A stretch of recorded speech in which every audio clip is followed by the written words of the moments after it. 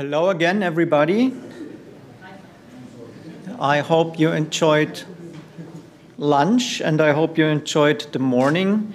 And we will be coming now to our last of the 5 thematic sessions.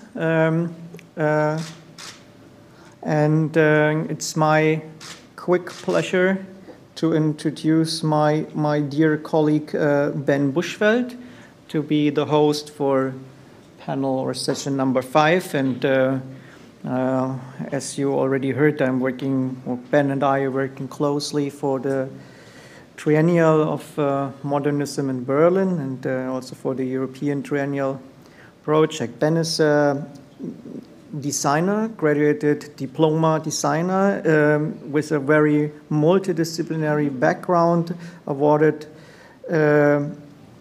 as an author for creative projects all around basically the heritage of modernism. He founded Buschfeld.com, a graphic and interface design agency, and runs a rentable museum about the 1920s architecture dedicated to the work of Bruno Taut, which is called Tautes Heim. For what you have to be German to understand the joke. It's like you say in German, Trautes Heim, when something is a very welcoming place to stay, like a welcoming house. So this is like a wordplay with Trautes Heim and Tautes Heim, which is also awarded, of course, with the European Heritage Award. 2013, he was one of the founders, before I actually joined, to the Triennale der Moderne, like the German edition, Triennial of Modernism between Berlin, Dessau, and Weimar. And he helped to establish not only the festival, but he also provided the design and developed the whole CI. Together with me, we acted, as said, as the curators for the Triennial program in Berlin 2019, first time in that teaming, and then again 2020.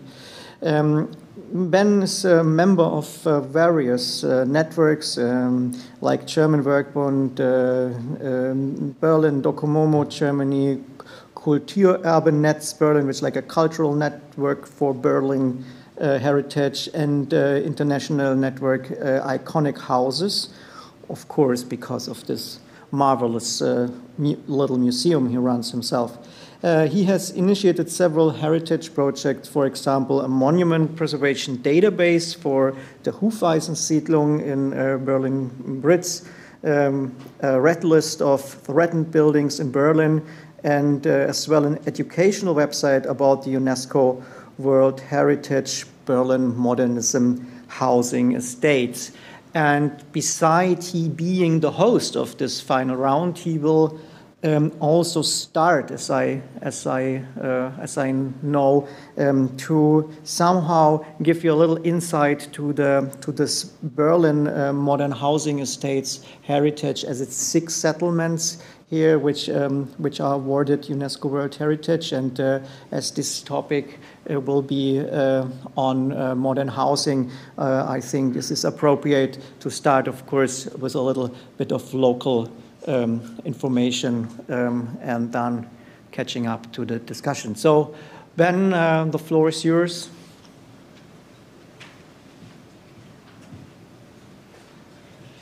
So, yeah.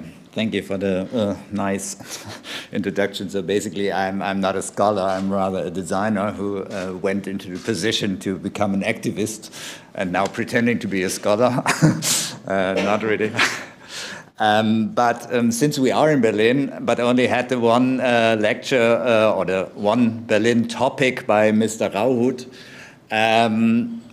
we thought it's also good if we just tell you a bit about the local situation and how it comes that Berlin really is a metropolis of modernism with a reach over starting from industrialization to interwar to late century modernism in eastern and western parts, and so on and so forth. And just to outline the dimensions of this issue, Berlin has like more than 8,000 entries on the lists of monuments, single entries and also ensemble entries, and about 1/3 of that can be counted as 20th century heritage. So there's really a lot to see in this city.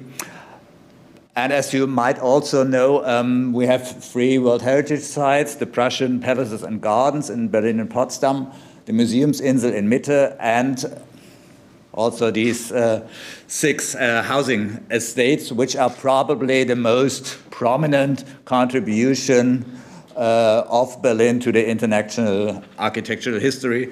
And this is why I would like to give you very brief, really brief shortcut of the preconditions why Berlin became such a hotspot.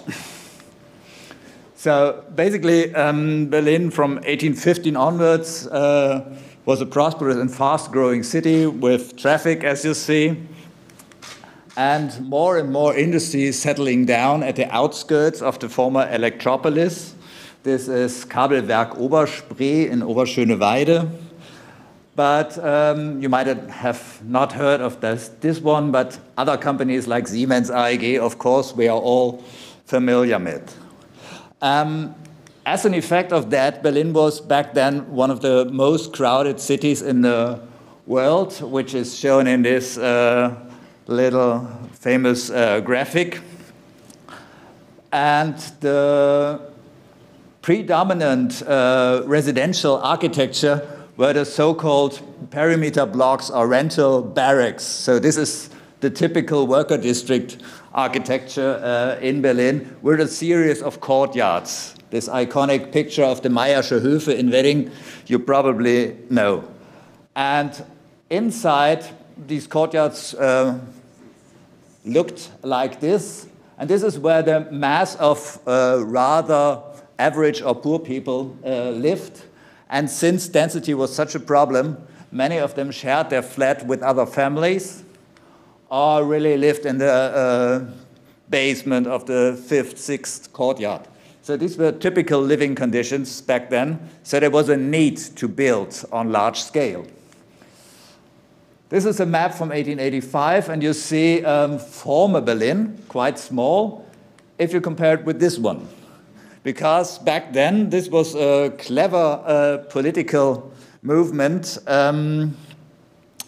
that politicians tried to unite former Berlin with a number of mid-sized towns and villages around. And in 1920, Great Berlin was founded, and as you see, comparing those two areas, size increased by the factor of 13. So this gave us the land and the opportunity to really build on large scale. So these are all markers of residential estates from the 1920s and 30s. Berlin is probably, besides Frankfurt and Magdeburg, the dominant hotspot for this 1920s modernism, but it was also including many other cities. Another political influence was that hyperinflation was overcome by introducing the house income tax, which gave us the opportunity to have money to really build on large scale after 1924. There were many housing associations founded.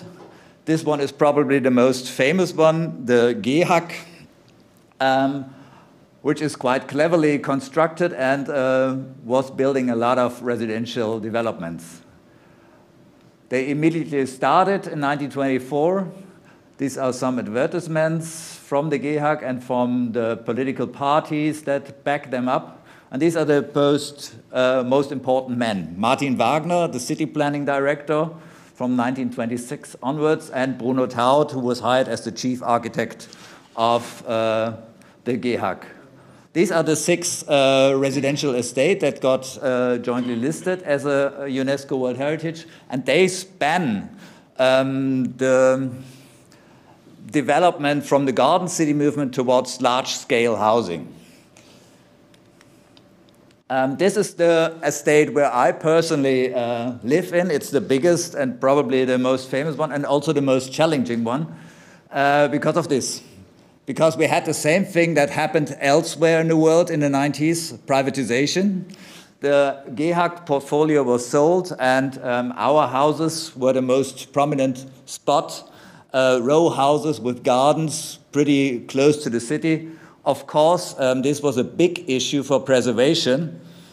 If you imagine a few hundred people are owning a World Heritage and are responsible for preservation. So we came up with a number of things that could also be mentioned in the last panel as the good practice, founding a private association in order to run fundings on certain projects, for instance this one, which is the database Robert mentioned.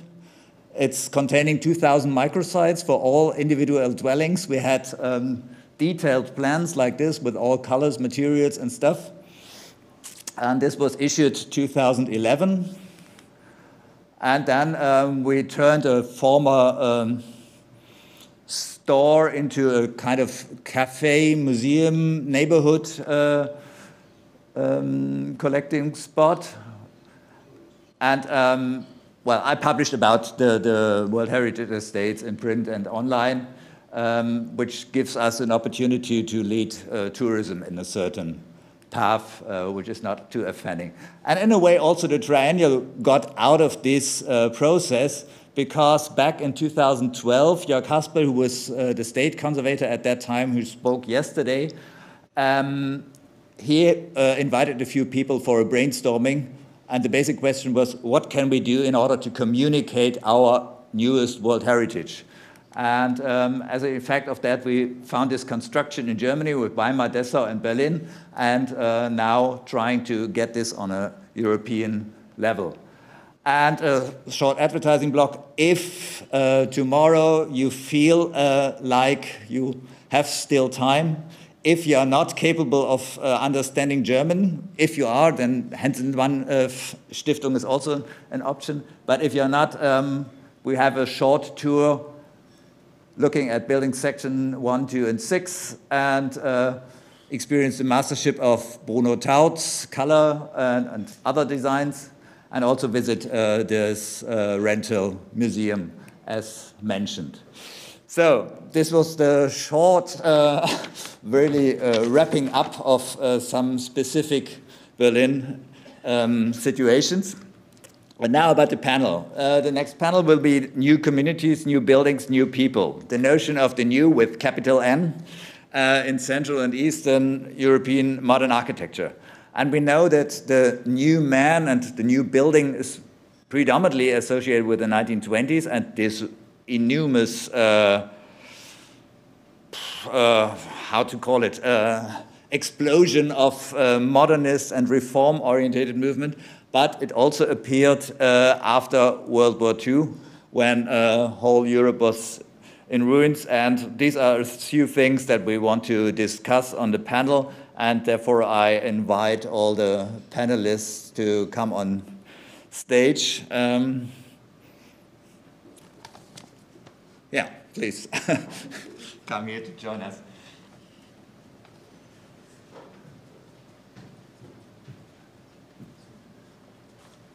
So.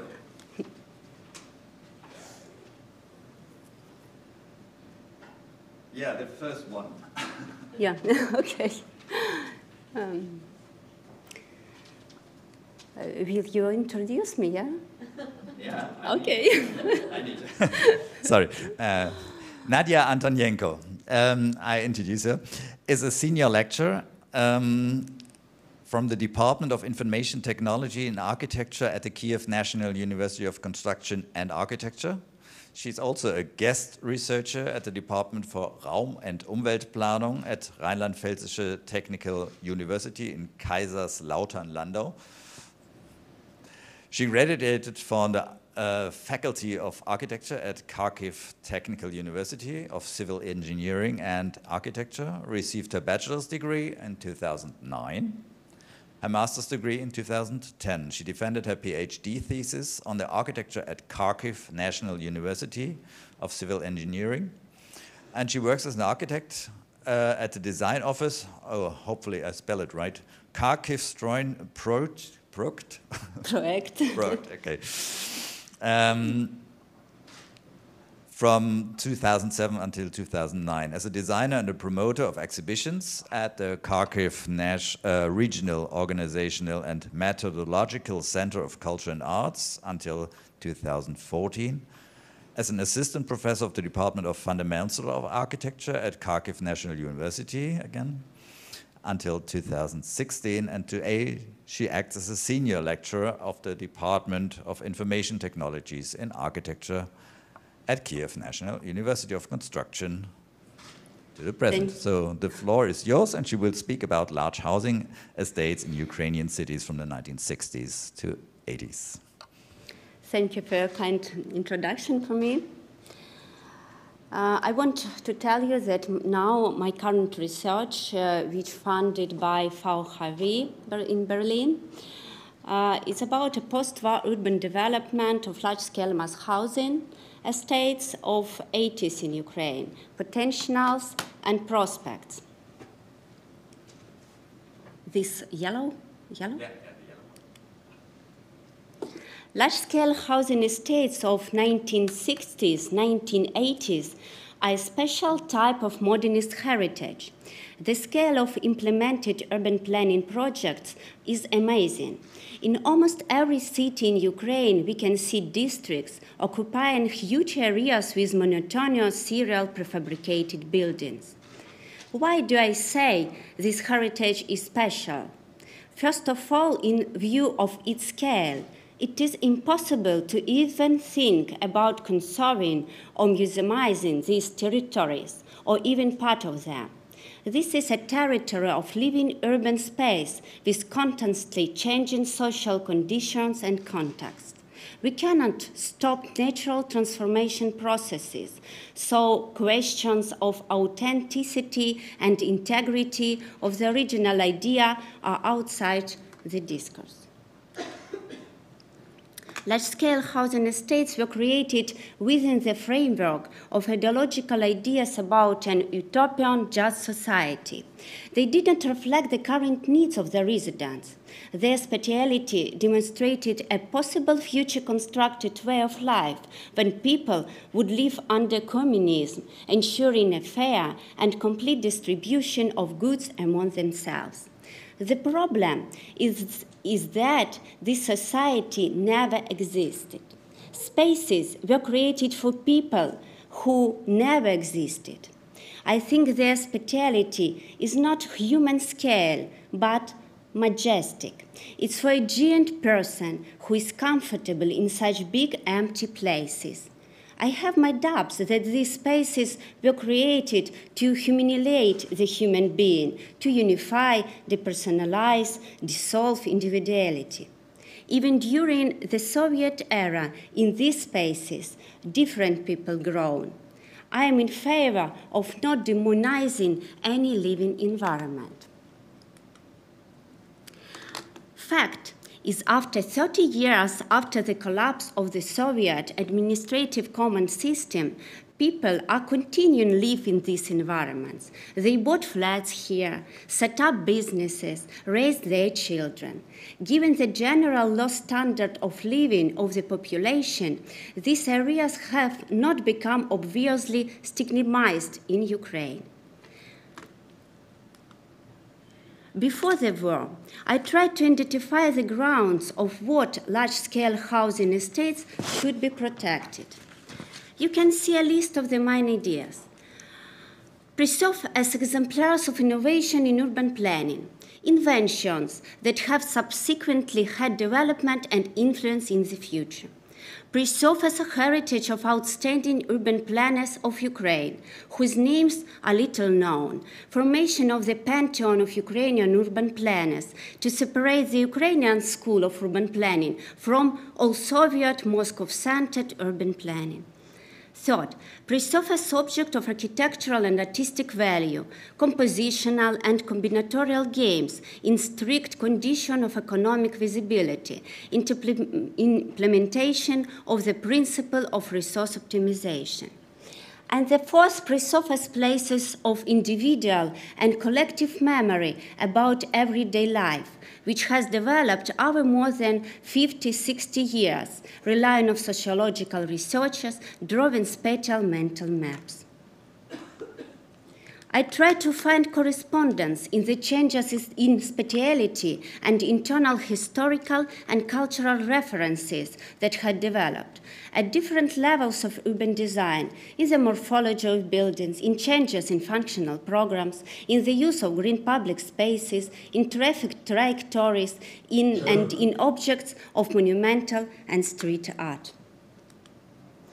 This work would be continued. It would most likely make sense in further transformation to be guided by the achievements and practical work of the former Eastern Bloc countries, which have experience in renovating their post-socialist neighborhoods and monitoring their development after changes, to compare this situation and find solutions for our places. However, Russia's full-scale invasion of Ukraine has given a new impetus to rethinking the meaning and value of large-scale housing estates in Ukraine. It turned out that the first three positions on preservation are impossible, even at the level of professional discourse. I, a person who worried about the preservation and promotion of the modernist heritage as a valuable object of world culture for years, said to myself, as soon as the rocket attacks began, I want people to be alive, not buildings. And this is a radical change in the semantic framework of the value structure. The main value in this context is the preservation of the utilitarian function of large-scale housing estate as a habitat. The main thing is that a person should survive, that he or she should keep his health, that he should have walls and windows, and inside the house heat, food, medicine, electricity. The war revealed which key spatial and functional frameworks allow a housing estate to survive. Survival is a new facet of the identity of the housing estates, which creates a new fan of places of symbolic memory, places of common pain, fear, burial, and local heroism. The critical situation imposed the political nature of the architecture of Soviet modernism. In many works by researchers of modernism, repeatedly raised the issue of the problem of fusion of architecture and urban design and the attempt to reconstruct society, the expression of extreme right-wing and left-wing ideas through architectural means. With the outbreak of the war, there has been a rejection of the Soviet legacy in society in Ukraine and its association with pro-Russian political narratives. This is because Russian propaganda has been reanimating visual images of Soviet aesthetic for 20 years, using them as symbolic replications to signify its new regime. In Ukraine, the society's rejection of Russia as an aggressor was reflected in the intensified policy of decommunization and desovietization, which began in 2014 and was further defined as Russification, de-Russification. Since in Ukraine there was no sustainable public support of preserving objects of modernist architecture before war, after 24th of February, the process leads to the spontaneous destruction of everything that an ordinary citizen would associate with the Soviet Russian narrative. Fighting for Soviet period art, monumentality, architectural or urban planning object as a monument, even at the level of Ukrainian intellectual communities, become very hard because it falls within the realm of ethics. However, there was shown the other side. My assumption that people are attached to the large-scale housing estates in which they lived was also explicitly shown. As soon as the Russian troops withdrew from Kyiv, Chernihiv, Kharkiv, Kherson, and the shelling became less intense, people returned to their homes. As much as they could, they restored their flats and houses themselves. People began to form stronger local social nets. There appeared a personal living of history in the moment with attachment to a specific area of the housing estate, which got a deeper connotation. My home, my place, the place I want to live in, the place I will not give up. Through the injuries of war, home have received their individualization. It should be noted that there have also been dramatic demographic changes that have affected of large-scale housing estate identity. On the one hand, some people became closer to their homes. For others, there has been a loss of connection to home. A huge number of people have never moved away, but at the same time, someone new with their own backgrounds has come to housing estates from more devastated and dangerous place. And these large-scale housing estates became a new home for them, symbolic as a safe haven. And when we talk about identity formation in such acute conditions, we no longer relate it to the past and to the past stories of the people who changed the spatiality of this place from construction year after year. Identity is about the present. It is a present moment after and before the next shelling that determines that the housing estate represents now, who represents it, and what value it holds. In my opinion, a new identity of large-scale housing estates of Ukrainian cities is being formed now. It will be formed through internal processes that will leave their imprints in spatiality. They will depend on local residents, on physical damage, on the duration of the war. But also important will be decision-making at the city level to find an answer to the question, what is post-war Kyiv, Kharkiv, Odessa, Kherson, Lviv? Today, intra-city discussions about the future with local residents, professionals, and authorities are critically important. On these frameworks will depend on what system of relations some large-scale housing estate will be included in, and what system of values it will be able to reproduce. I hope that this basic value will be a human life, a little utopian, but deeply humanistic in essence, similar to the one that was proclaimed by city planners in the socialistic era. The only difference is that reality will accept imperfection, individuality, diversity of real-life people. Thank you for your attention.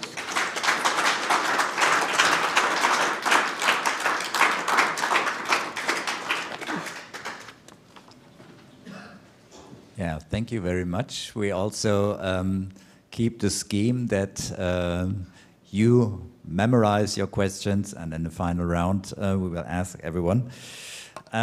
So then I would like Małgorzata Burkot to come over here. Małgorzata Burkot is an independent researcher in Berlin. She's an architect. She graduated from Krakow University of Technology in Poland and at HAWK Hildesheim in Germany. In 2014, with a project researching and preserving a potato warehouse built as part of the former Auschwitz concentration camp. The dissertation dealt with the problem of a shared German-Polish architectural heritage of World War II. She has practiced in the Netherlands, Poland, and Germany, working on buildings, interiors, and exhibition. She's a collaborator of Contactum Architecture, and her main research interests are commemoration and lost heritage in architecture and urbanism, as well as gentrification and co-creation as urban processes. She's an enthusiast of modernism and an admirer of rural architecture, and you will see what is meant by this. So the orange one. Yeah. Thank you. My name is Małgorzata Burkot, and I'm an architect and a set independent researcher who was honored to receive Exercising Modernity grant last year. I received the grant to learn more about the campaign for the construction of 100 new school buildings in the former province of Vilnius. In the next 10 minutes, I intend to describe the building campaign and its history, then quickly show what I found out about the schools in the process, show some historic plans as well as some recent pictures, then quickly show some examples of similar schools in the other countries, and in the end maybe I will have time to conclude. While I was reading the book, The Piłsudski Cult and its Significance for the Polish State by Heidi Hein-Kirche, I came across the quote that on the occasion of the first anniversary of Piłsudski's death in 1936, the Council of Ministers decided to build 100 schools named after Piłsudski in Vilnius region, which were completed by October 1937 and inaugurated at the central event in Bezdany. And I thought, what is that? How is it possible? And this is why I am here now. Shortly to introduce the figure of Piłsudski, who is not familiar with Polish history, maybe Piłsudski was a fighter for Polish independence and one of founding fathers of the newly reunited country after the First World War. Piłsudski later became a political leader and a real yet not formal dictator of the country. He was called Marshal. Piłsudski was much loved and much hated. Anyway, the state-run cult of the Marshal was important symbolic element and ideological denominator of the newly reunited country. After Piłsudski's death in 1935, numerous commemorative initiatives were funded to honor his memory, and hundreds of schools were one of them. This map shows the distribution of Poles, or rather Polish-speaking people. And the map was created in 1915, so right after the war, when it was not yet sure what shape the new country will discover. The intention of Poland was to recreate Poland in the borders from before the partitions. So the map shows the violet line shows the outline from 1775. But to me, more than the Polish people, this map shows the polyculturality of the region. And if we would read here, it says that from the former Prussian partition, the number, referring to some estimations, the Germans were deducted from the red color, and in Galicia, where I'm personally from, the Jews who spoke Polish were removed from the red color. It was not even intended for the Vilnius region. It was, yeah. But this answers the question. Also, Piłsudski came from Vilnius or from this region and was raised there. So it answers the question why Lithuanians had to create the temporary capital city, not in Vilnius, which is historically their capital, but in Kaunas, which we listened about yesterday. This is the newspaper clipping that was cited by the researcher I mentioned earlier. What piqued my curiosity that after I found this clipping that was announcing the project, I haven't found many other sources. And to answer the question why the schools fell into this research gap, I can support myself by the research of Michał Pszczółkowski, who later published books of public architecture in interwar Poland. And he says that one of the reasons for the school projects not to be popular in the architectural research, not only the 100 schools, but many other school buildings from the time, was that they were not ever mentioned in Architektura and Budownictwo, Architektura I Budownictwo, architectural magazine that is the source of most architectural research on modernity in Poland. They were not following most valuable modernist style of functionalism, but also soon after the inauguration of the schools, the Second World War broke out, and the schools were suddenly standing not anymore in this new country of Poland, but in the Soviet states of Lithuania and Belarus. Another reason that none of the Polish researchers were interested in the topic was probably the fact that all the documents in the Ministry of Public Education were lost in the Warsaw Uprising, so no one could come across them in the archival visits. One of the first and best sources of information that I came across is the official journal of Vilnius School Curatorium, which describes the pompous event of opening the 100 schools in inauguration party in Bezdany.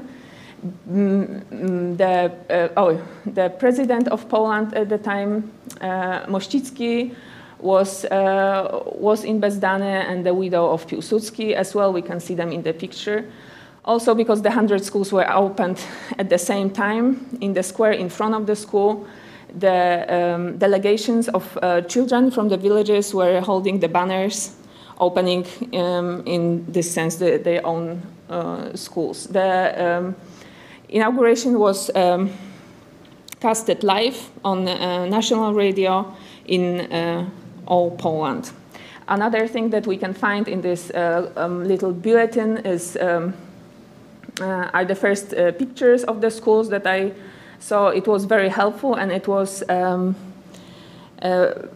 confirming my hypothesis that this had to be some kind of a typical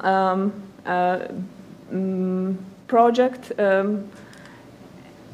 as well as the full list of the schools, together with the little map that shows not only the villages but also the size of the schools. In the Lithuanian Central State Archive, I was surprised with the abundance of plans and detailed documents about the buildings. Here, three situational plans that were used in the fastest proceedings for building permit. And from here, we can see that the buildings, had an L shape, were placed not directly by the road. There were also outbuildings and toilets, and there was always a well on the side. There were gardens for the teacher and for the kids. It depends, like here's for the teacher, here for the kids, and a playground also. The red lines are corrections from the voivodeship, stating that maybe probably unifying the kind of placement of the schools on the plots.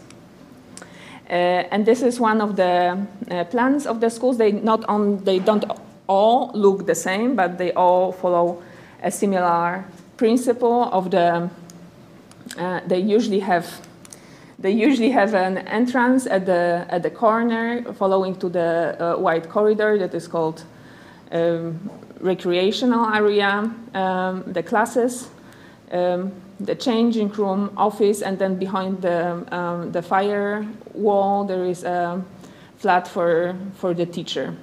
In this case, it's interesting because there are some corrections with the pencil placed. The entrance shouldn't be at the corner.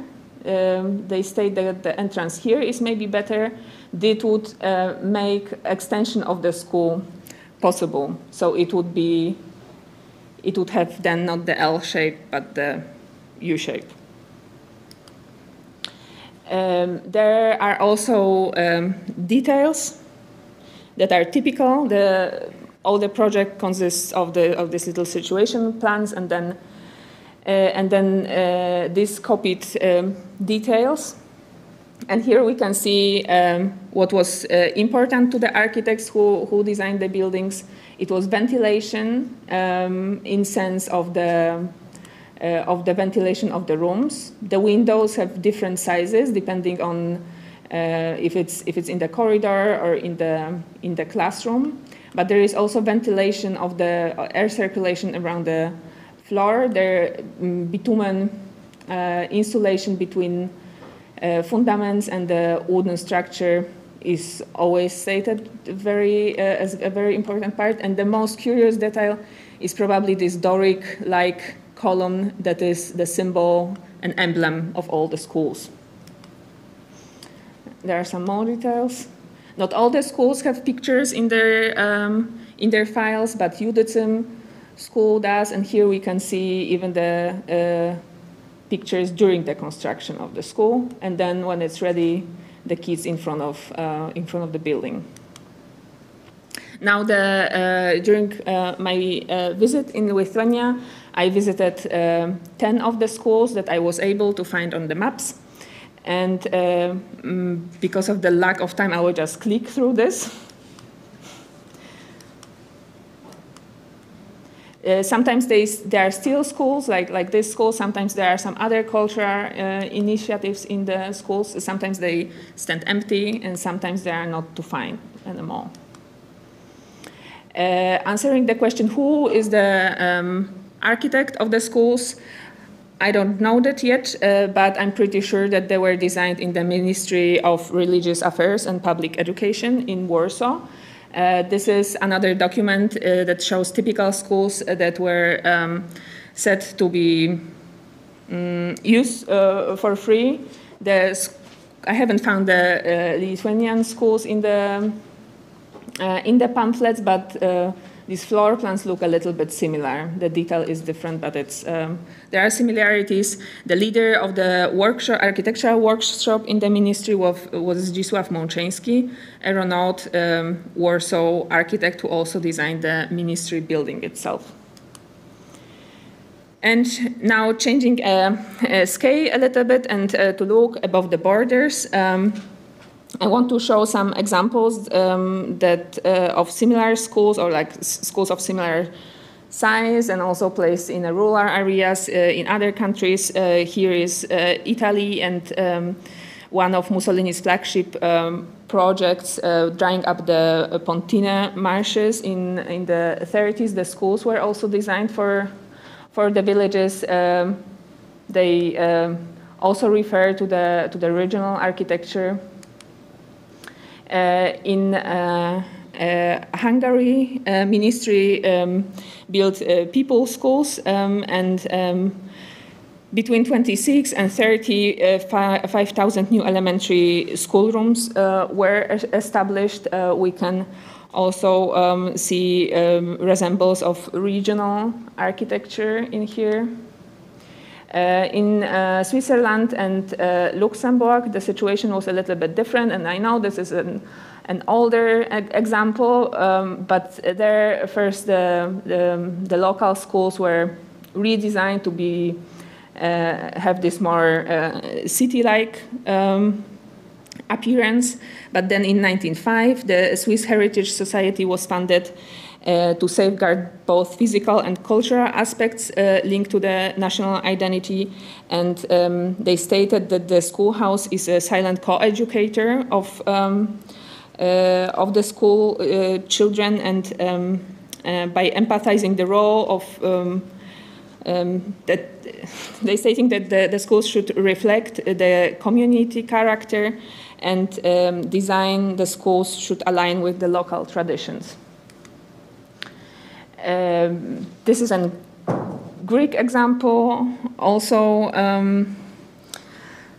also looking up to the Byzantine housing, and in another paper, the researchers even suggested that we should trace the rural school over the Atlantic and into the one-room American schools from the late 1900s. Now, slowly finishing up, a little bit about the layers and about my method, how I was looking for the schools. I found it the easiest to just draw by hand the current border between the states. So here is Lithuania, here is Belarus, and Poland is not even on the map. I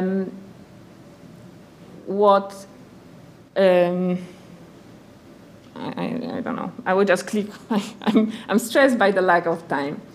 So I was. This zero number is looking at me. So I will maybe not go in detail about this example, which is pretty nice. A little family bought this school to make it their family home, a Lithuanian couple. But because of the lack of resources, they really they love their new home, but they basing their reparations on the oral history from the villagers. And they told them that the school used to have the red roof, and they were happy that I could confirm that in the papers that I was looking through, it was a longer discussion what color should the roof have, and it is red. But the buildings are not listed monuments of any kind, so the family is also not getting any support in their reparations. This is the building inside. And to conclude, regarding the topic of the panel, the notion of new, schools brought the new form of social and community life to the rural areas. The idea of the new citizens, of the new democratic national state needed new function and had to be followed with the new typology and the new form.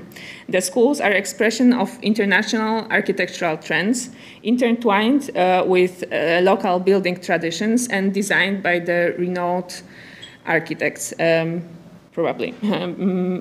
I mean, bringing the Doric column to the rural Lithuania by building a Polish school, I find it's a exotic mix altogether. And I want to leave with the question that I personally don't know how to answer. How can we, as architects and researchers, support the monumental protection of the common heritage left behind the shifting borders in the multi-layered and polycultural rural areas? Thank you.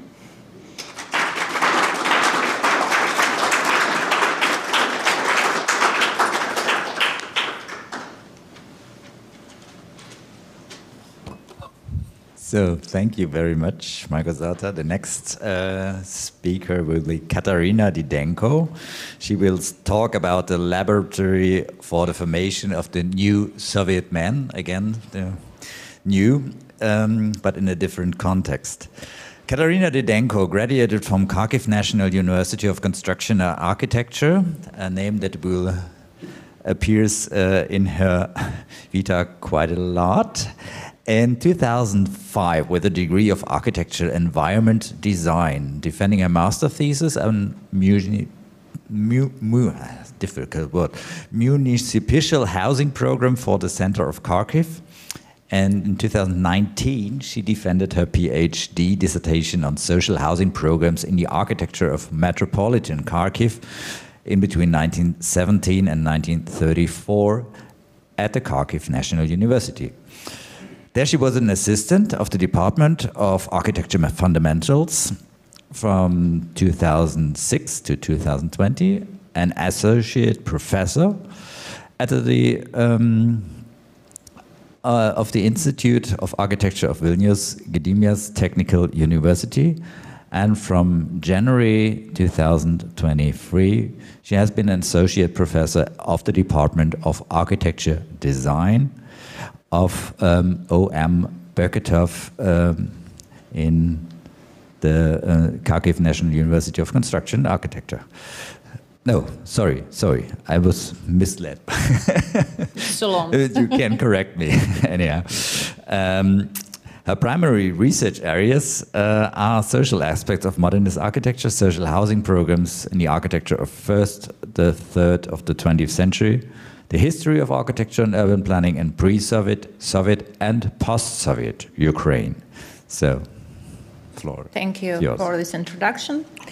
So, okay, the topic, this is Laboratory for the Formation of a New Soviet Man, the case study early modern architecture of residential complexes in metropolitan Kharkiv. I would like to just to say that this is a kind of view, a kind of look. So it's of course not of all aspects of the architecture, of interwar architecture of Kharkiv, but we will concentrate on to focus on this aspect. And I would like to say that this is my beloved city and beloved architecture. So, Kharkiv was the capital of Ukraine from 1919 until 1934, and during these years hundreds of new buildings were built and a new administrative center was created with Svoboda Square, 12 hectare square and buildings. And here are some of them. The first one, this is House of State Industry, built in 1925, 1928. And this is the project of this house. The next one I would like to show you. This is Project House. It was built in 1928, 1935. And note that I would like to note that this is its original appearance, and later after the war it would have been rebuilt.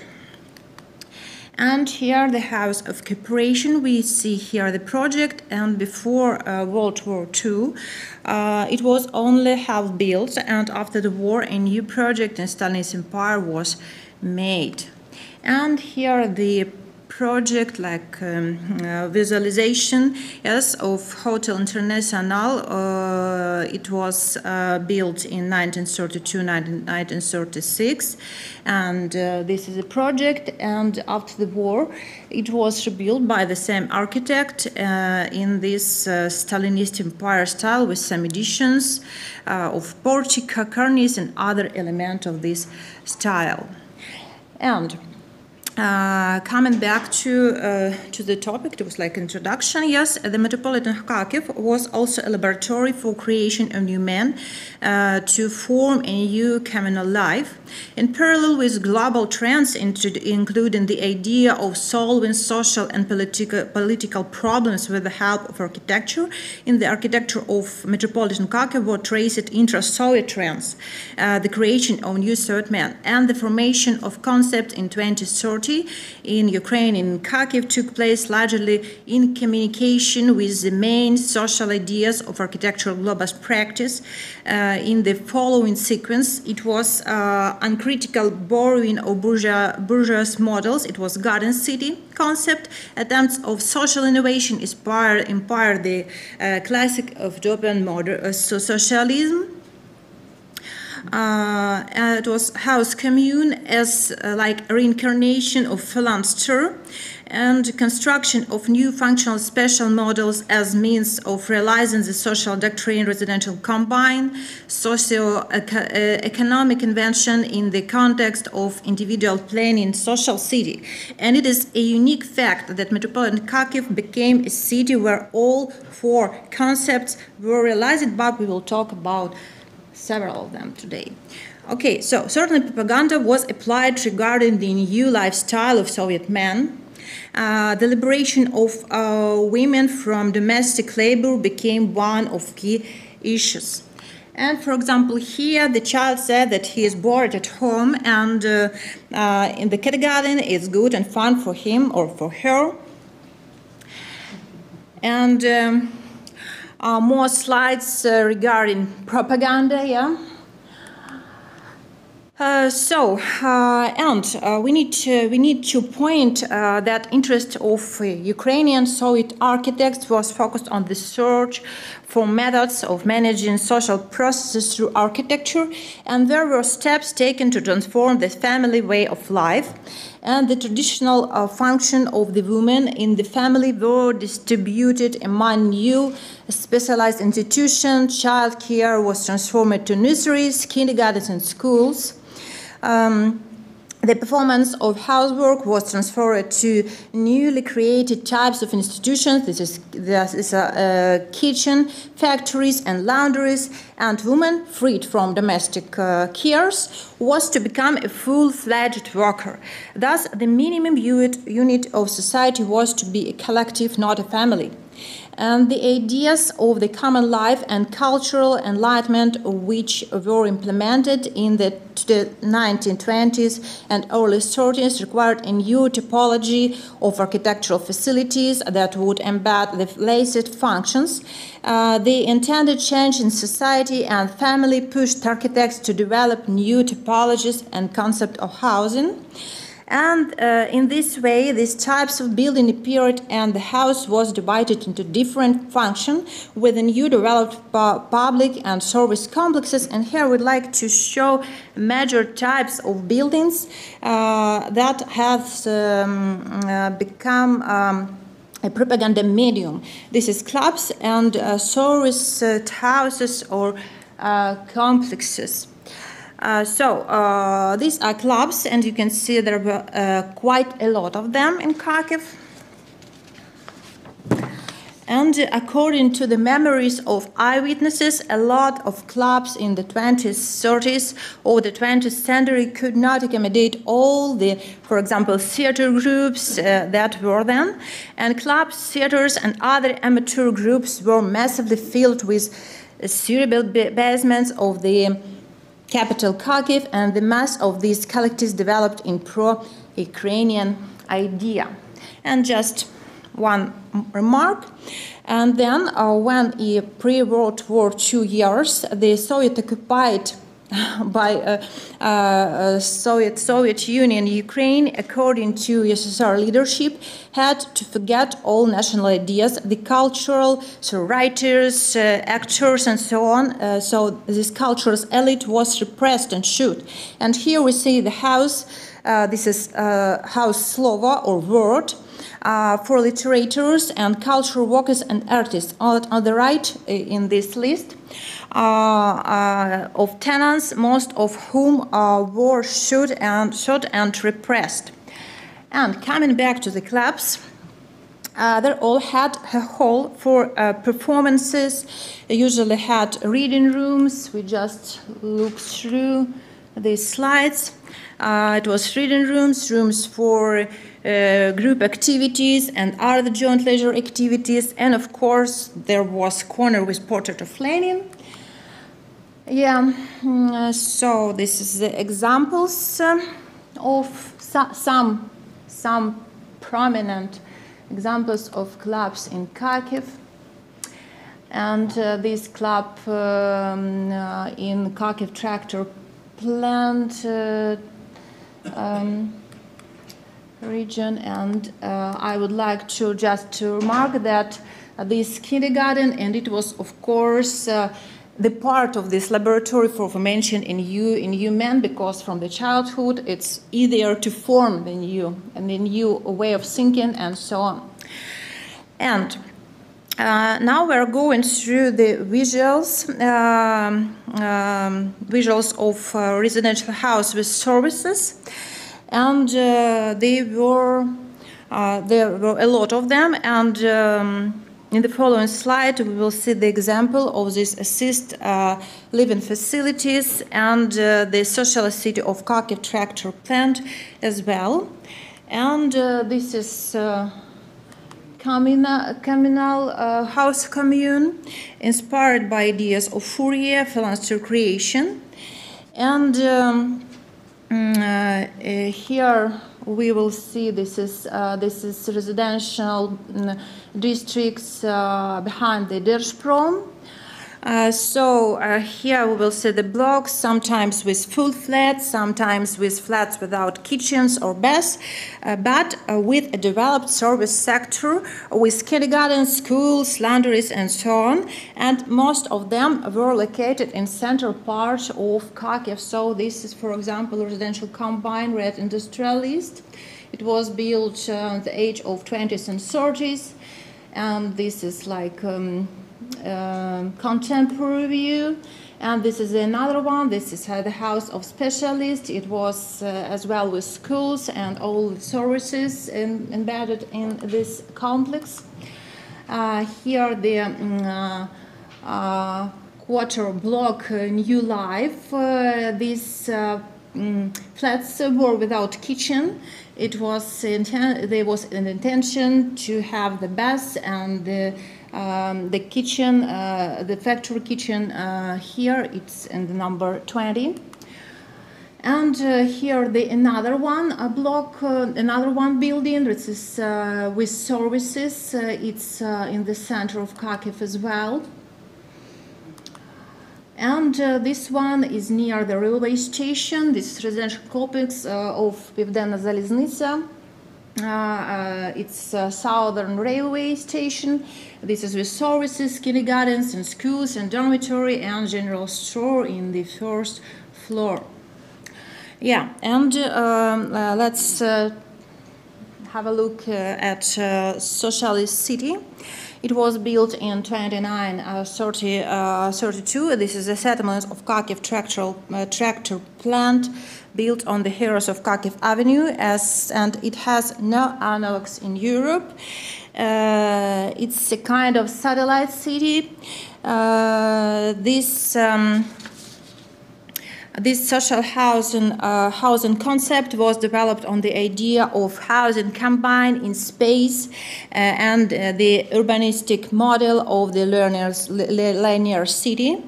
And here the project, yes, and in red you can see just what was built. In this project, we can also see the original idea. The residential buildings were connected to the club and dining hall and to the kindergartens by warm passage. It wasn't implemented. And here we see the 3D model of this concept. So, what the conclusion? I can say that conclusion it's like 3 dots, but the laboratory for the creation of the Soviet man by means of constructivism architecture was a kind of program demonstration propaganda of the most perfect communist social order. But there were also a lab behind the curtain. This laboratory was carried out in uncharted communal flats, for example, and barracks. We can see it in red line on the slide. And so a lot of people, they lived in the barracks, and there's just one example, but there were a lot of such places with barracks. Thank you for your attention.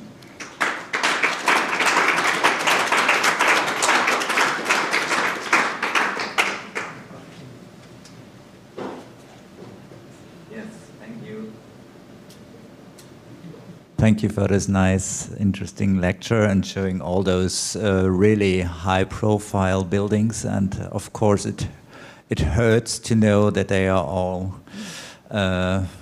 facing severe war damage. But this is a topic we will discuss later, I think. The next speaker will be Piotr Woliński from Łódź University of Technology. He He will speak about the transfer of modernism and planning of post-war Warsaw and Singapore. So this gives us a good example of how the idea of modernism really spread throughout the world. Well, Piotr Woliński graduated from the Faculty of Architecture at the Krakow University of Technology in 2007. Since 2020, he has been a Ph.D. student at Łódź University of Technology. He's an active architect, member of the Masovian Chamber of Architects of the Republic of Poland and the Warsaw branch of the Association of Polish Architects. He is busy with urban issues, participates in design works related to buildings of exceptional cultural value. As a PhD student, he researches the achievements of architect and urban planner Christine Olszewski. I hope I spell it right. It's off the funny part. German guys bringing out Polish or other names. This is really... And his participation in the planning of contemporary Singapore. So he believes in the word of Michael Dennis that we should once again learn that, I quote, cities are urban spaces, not objects, should learn how to recreate urban architecture and urban landscapes, and learn that cities should be used to live in, not to be an urban space that you commute from the suburbs. So. Hello, thank you for the invitation, thank you for the introduction. My name is Piotr Woliński, and I would like to speak briefly about the Warsaw, Poland and Singapore. I will try to speak how Warsaw influenced Singapore. And I will tell you about Christine Olszewski, who was involved in this transfer of knowledge and modernism into the Singapore.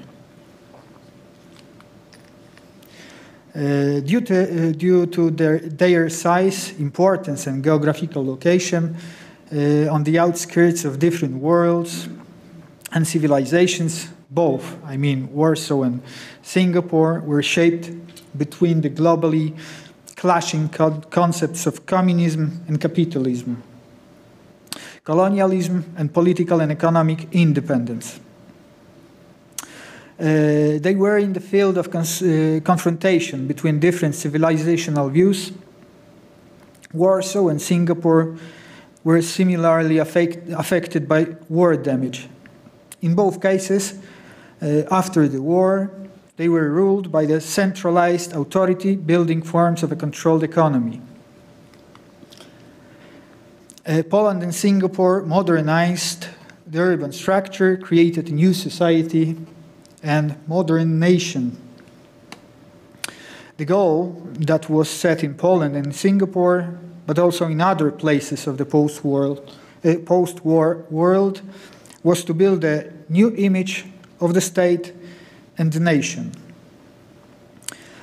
These modern organizations and structures were supposed to be the opposite of the historical ones, allegedly responsible for numerous misfortunes.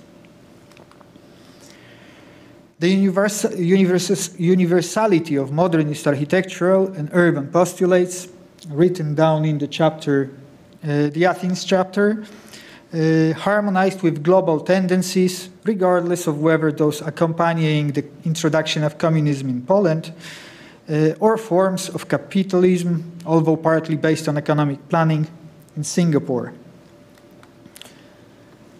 These various political and economic conditions, in each case, constituted fertile ground for modernist proposals because of the mechanisms contained in these proposals for the effective exercise of power through the control of economic and social development, through the control of the way in which man functions in society and in the state, through the coordination of production, employment, with housing and transport, and unfortunately, also through the acceptance of restrictions on private property rights. All of this on a mass scale, in a completely new paradigm of understanding man as a cog in the social machine, society as an economic resource of the state, and the goal of political supervision, the city as a matrix of socio-economic mechanisms. By the way, important information is that those are the photographies of Christian Olszewski, who made it by himself in Singapore in the 60s. On the other hand, modernism, together with new construction and transport technologies, promised a quick solution to real social problems on a large scale: overcrowding, lack of housing resources, lack of basic hygienic and sanitary conditions. It promised a solution as violent as the causes which produced the problems. Modernization became a useful tool for the communists to take over and consolidate power in Poland and to meet social needs related, for example, to housing for a wide scale. It was beneficial to Singapore's social and political organization at a time when colonialism was losing its power and the British began to withdraw from the controlled territory. After World War II, the island was affected by a large influx of people looking for employment and faced the problem of overpopulation and spontaneous, substandard, and insufficient housing development. The similarity to the post-war return of people to destroyed Warsaw is quite clear. The ideas of modernism in the period after the Industrial Revolution, during the formation of British concepts of planning decentralized centers, building new cities, garden cities, coexisted with the emergence of a new relationship between architects and urban planners, with politicians striving to achieve economic and social goals. Architects and planners gave the tools for managing the state, city, and society to its managers, politicians. Modernism offered a promising proposal for planning of a national, regional, and city levels. For this reason, it was all the more effective and allowed for more spectacular effects the more centralized, omnipotent, and controlling the authority was. Modernism that enabled comprehensive planning of the city with the surrounding region, coordination of social, economic functions, housing, work, production, and consumption. Polish architects and urban planners working on the issues of social housing and the industrialization of construction already in the 20s became the staff building the foundations and methods and were used for the post-war reconstruction of Warsaw. Polish rich theoretical and practical as well achievements proved to be crucial for the political, economic, and social organization of Singapore.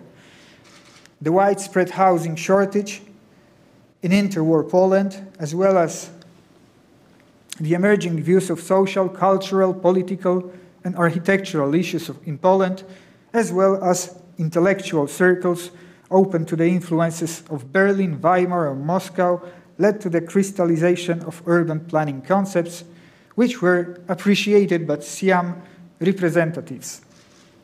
Szymon Cyrkus and Jan Chmielewski's design of functional Warsaw played a special role in this. Earlier, Gaussian ideas after the war in the hands of the communist authorities became the basis for the general plan of Warsaw, which was designed and implemented on a grand scale and without compromise. Taking advantage of the intellectual background of pre-war Poland, the popularity of and universality of modernist ideas, an important participant in the planning of post-war Warsaw came to Singapore in the 60s. It was Christian Olszewski. Carried by the global recognition for the achievements of the urban planners involved in the reconstruction of Warsaw, Skopje, and reconstruction of Baghdad, he drew on contacts with the United Nations and international relations with the countries of the socialist bloc. At that time, the Singapore authorities, after declaring independence, set the economic, political, and social goals of the new state. Spatial planning has become the basic tool for achieving these goals. The state was unable to organize tasks on its own. The problem was the lack of personnel who could plan and rebuild the country. The UN became the global patron of modernism, and Singapore indicating how to implement changes and appointing experts who set directions. One of them was mentioned Christian Olszewski, who became the general designer of the Singapore concept plan in 1971.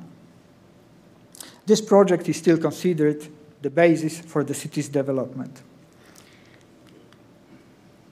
Christian Olszewski, the designer of the 1964 Warsaw General Plan, later the designer of the Singapore Concept Plan of 1971, became a participant in the transfer of modernism.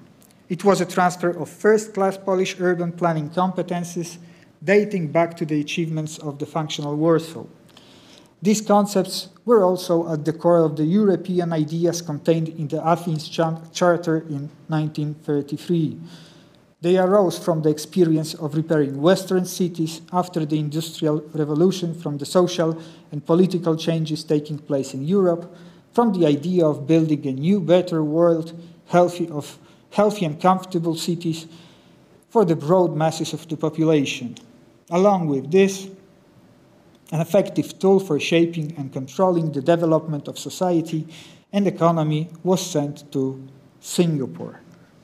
Thank you very much for your attention.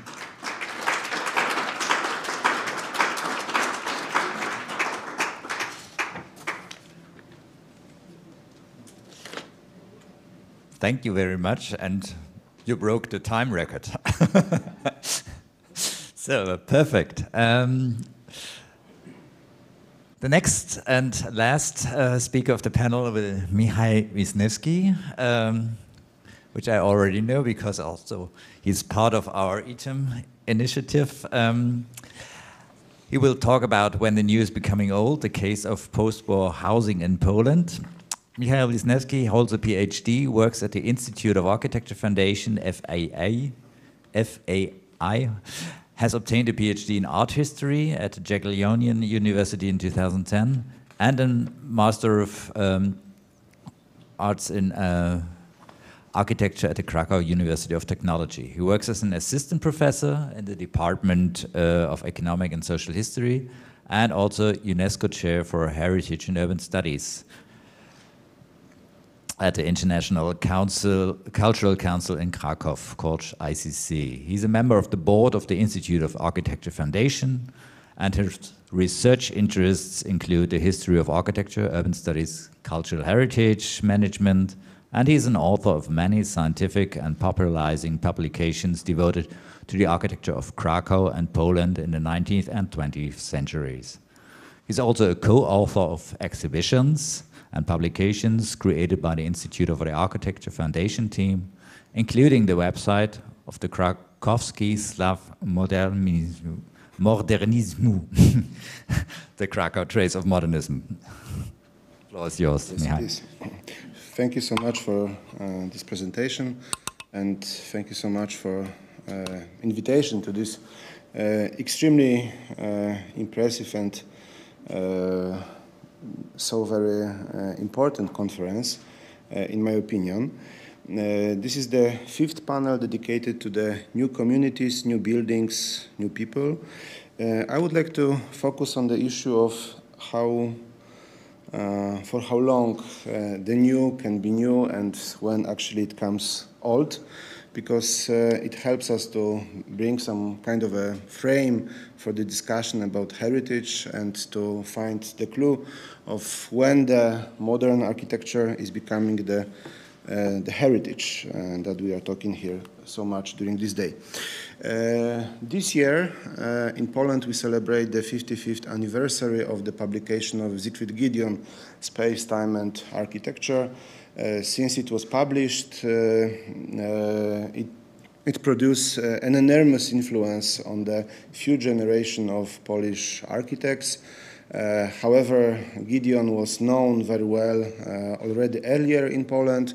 Actually, before the World War II, Helena Syrkus, mentioned yesterday, was a very close collaborator of him. Then their roads split to different directions, but anyway, there was this connection to this enormous interpreter and translator of the modern architecture. The part of the title of his book is Time, and in his narrative, time is a kind of an opportunity and also an instrument for defining the new model of architecture. So I would like to start with this very point, asking the question about the time, which is actually ambivalent in relation to architecture, the modern architecture, which is supposed to appreciate the future. And I was wondering what was the moment when Polish architecture was really appreciating the future? What was this crucial time, crucial day? And I found out that it was 1977. At that time, Warsaw saw the opening of the exhibition Kosmos 77, Kosmos 77. It was a presentation of the Soviet achievements in cosmos, in the space. The exhibition was visited by 600,000 people, so it was like a Futurama of New York World Fairs of 1939 for Poland. There were some elements of the Soviet technology. Lunokhod was there, just came back from the moon. And this exhibition came to Poland in the moment when the modernity was in this very, very zenith, top of its influence, top of its importance. However, I should say that 1977 is a moment when there are already first shortages in shopping in Poland, and the crisis is already there. You have to have special coupons to buy sugar at stores, so Cosmos represents some abstract frame for the future that is going to come, but today we have to use these coupons to somehow deal with our contemporary problems. This exhibition was largely presented and spoken in the Polish media, also in the architectural magazines, proposing some high-tech approach for the better design. 1976, 1977. But at the same time, Polish cinematography was producing the biggest film of Poland ever. The film was never completed. The name was On the Silver Globe. It was a science fiction story based on the book, trilogy from the turn of the 19th and the 20th century. The film was produced by Andrzej Żuławski. To a certain extent, he was structuralized his memories from the wartime. He was a witness of the Holocaust events in the city of Lviv in early 1940s. And this science fiction story was written by his uncle, actually, was a kind of a way to deal with one of the most universal and most problematic issues dedicated to the history of Poland, and not only Poland, of the 20th century. On the Silver Globe. There is a part of this movie that during which we can observe, the movie was never completed. 80% of the movie was prepared, and then production was stopped. There was a cut of the budget, game was over. The film in the shorter way was put to the cinemas in 1988. Andrzej Żuławski, the director, was already away, living in France, producing new movies there. But why I'm referring this very movie? In Warsaw, there is this Cosmos 77, but here we can see the streets of the city of Krakow that I'm coming from. This is the Kazimierz, the former Jewish quarter of the city of Krakow. In 1978, it was a perfect scenery for the catastrophic movies about the end of the world. The last people on the earth are fighting with some demogorgons of 1970s that were supposed to eat all the life that is on the earth still existing. And this is Józefa Street in Kazimierz district. At that time, it didn't need to be especially prepared to be a scenery for the catastrophic movie. 1978, when these very shots were prepared, it's a moment when the city of Krakow was put on the UNESCO World Heritage List as one of the 11 first sites, together with Yellowstone, Quito, Gore Island, among the others.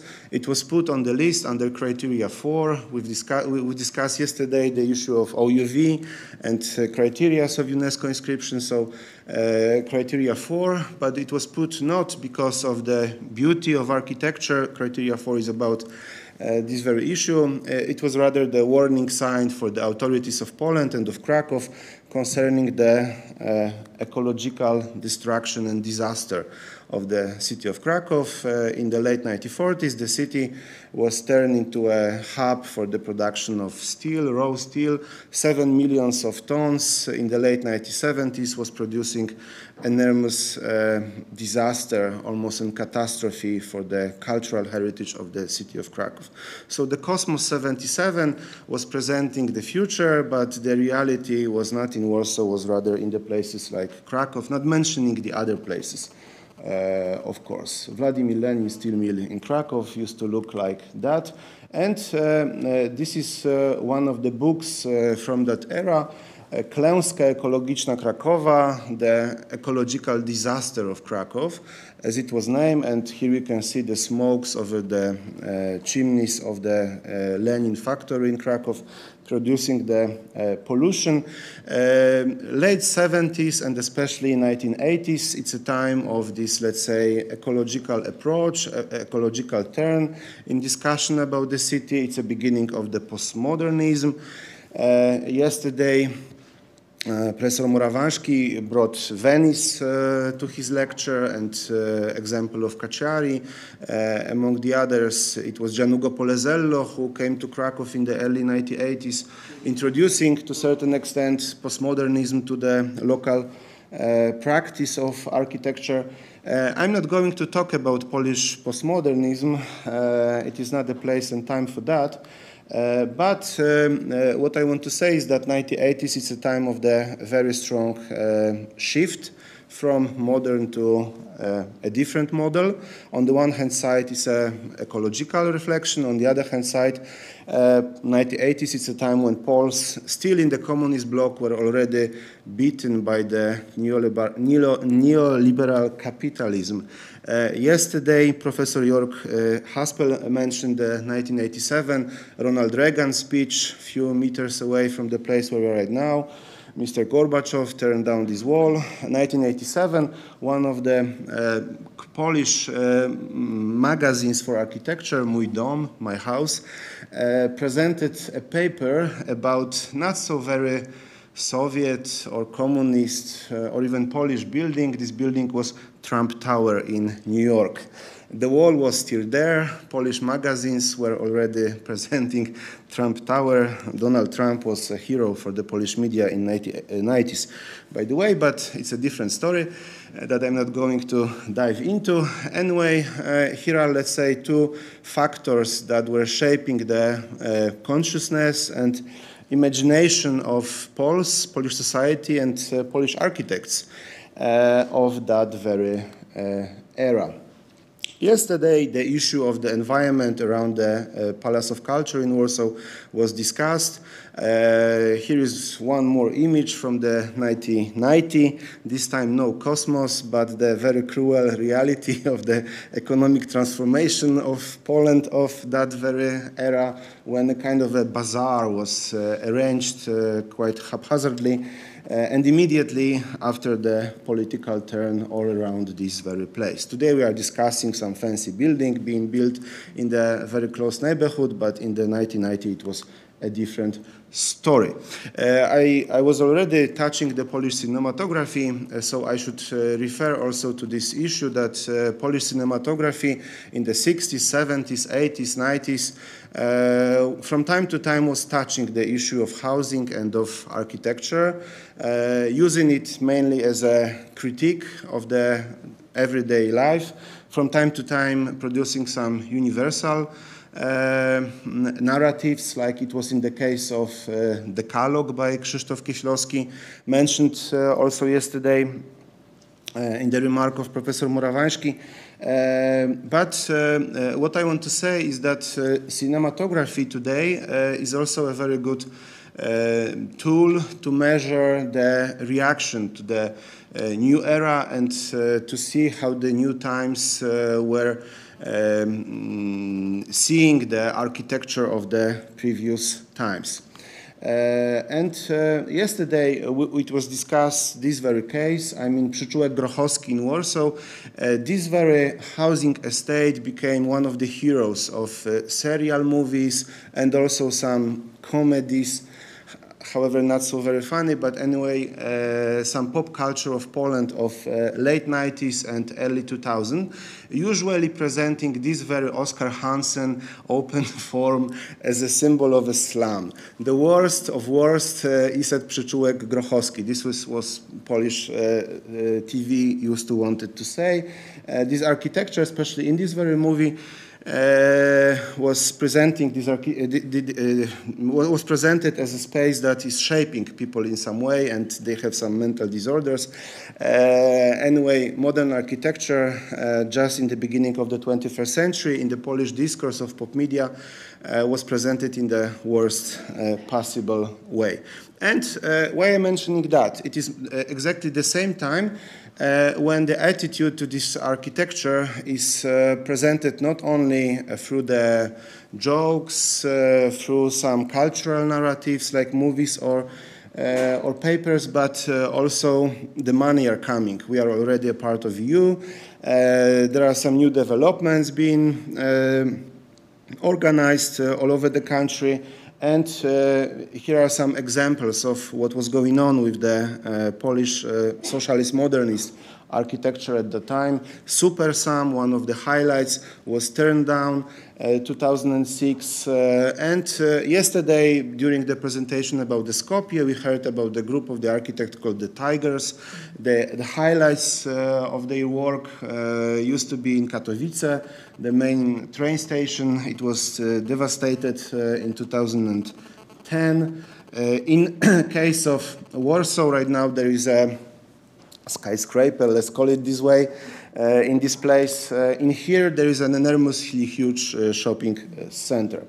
This was one of the strategies of dealing with this socialist modernist architecture that was seen as a uncomprehensive towards the new era, towards the new times, not functional, badly dealing with the time passing and so on and so on.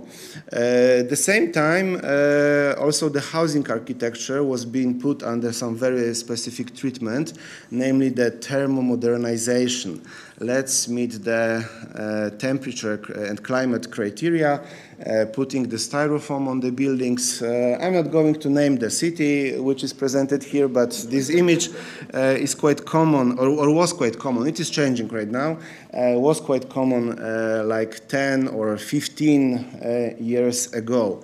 Architecture of post-war period was criticized because of being grayish, so now let's go to a different direction. But these actions in Poland produced some new discourse, and yet today in the morning we could hear about young people in Kyiv fighting for their heritage. In Poland it was to a certain extent similar. These young people maybe are not so young anymore, but anyway, some 10, 15 years ago they started to deal with this very problematic, to a certain extent dissonant heritage. I'm presenting the cover of the book by Philip Springer, a very renowned Polish author, Badly Born. It was a series of reportages, papers dedicated to some particular buildings that were seen as dissonant. This was the beginning of some, let's say, events that were dealing with this kind of architecture, dealing with this kind of heritage. One of them happened, one of such events quite important for this discussion happened in Krakow and was connected to Cracovia Hotel. The building from the mid-1960s that was bought by a real estate developer who presented that his wish is to demolish it and to turn it into the shopping mall. This very proposal brought a lot of attention and started the discussion about the value of this architecture. The NGO that I represent, the Institute of Architecture, we prepared a book with the author of the building, Professor Cęckiewicz, and later on we also prepared an exhibition dedicated to the building and to the oeuvre of this very intriguing author. There was also a kind of a civic action, a protest against demolition of the building. I'm very happy to see in this room some of the colleagues who were involved in this very action. I see Łukasz Gazur, I see Kasper Kępiński. It was 2014 when the event called Greet the City was very useful to bring young people and to bring attention concerning the value of the post-war modern architecture. But this very event was to a certain extent accelerator or one of the accelerators. I don't want to somehow overestimate the meaning of this very one. There were many of them. And some 10 years ago, some shift already happened. There were more and more sensitive actions towards this very kind of architecture. For instance, in Wrocław, the Grunwaldzki Square estate, a part of the city that was entirely damaged, erased at the very end of the World War II. In the 60s was a place of this very development, and some 10 years ago, the renovation started with some fragility concerning the color and quality of this architecture.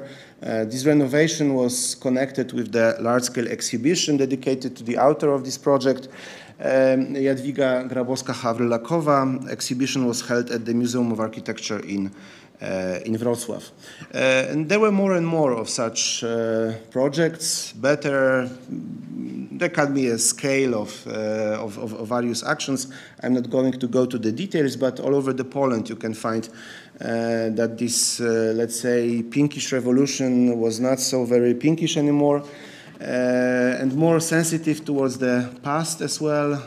I guess the super unit in Katowice and renovation of this very building was one of the best example of bringing this new approach to this kind of architecture. There were also some serious discussions about the public buildings, and quite important one was the main train station in Warsaw. Unlike in Katowice, it was not demolished. The big shopping center was already there next by, so there was no need for the plot of land, and maybe this was one of the reasons why the building was renovated, partly turned away, partly built back, but more or less it is what was there before. In some cases, the scale of renovation was very deep. I mean that almost like 80% of the structure was changed, and this is the case of the bus station in Kielce, UFO of Kielce. was also supposed to be turned into a shopping mall. There was also a plan to demolish it and bring the new architecture there.